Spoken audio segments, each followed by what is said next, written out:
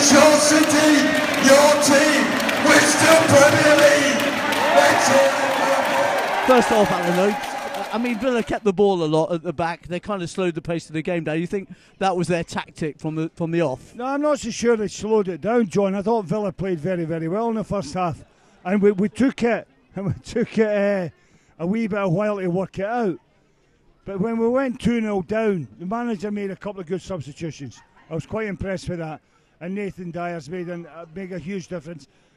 Ujoa done a lot better, and I think that he's that. A lot more than I thought he was capable of. His first touches were a bit better today, weren't they? A lot better, and we needed that as well. But the lads never gave up.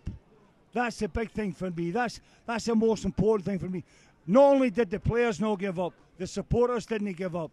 They kept singing, they kept going as well. And they're absolutely marvellous. Absolutely fantastic. We're going to need that.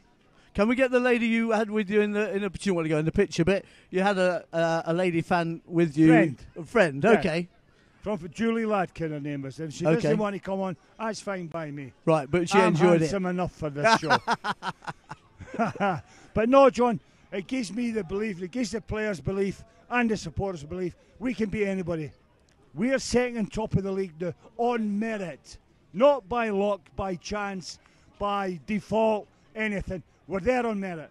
Yeah, right? And all the other clubs are looking at us now thinking, aye. And the goal line technology certainly helped with the Delac goal, didn't it? The first one.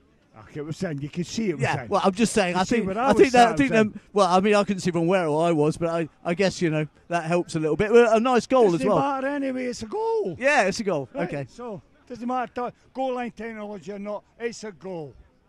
End the story. But the atmosphere around the stadium was fantastic at the end there, wasn't it? Absolutely brilliant. I mean, I was with Tom Meehan from Kasabian, sat in the stand as well as with Julie.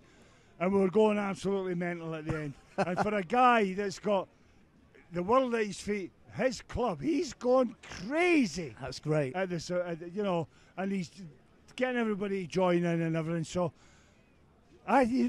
John, you have good days. You have great days at Filbert Street. You have good days here, great nights here, and so on.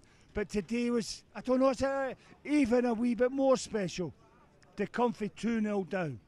Yeah. And beat them well 3-2, by the way. Could it be more? Well, once we got energy.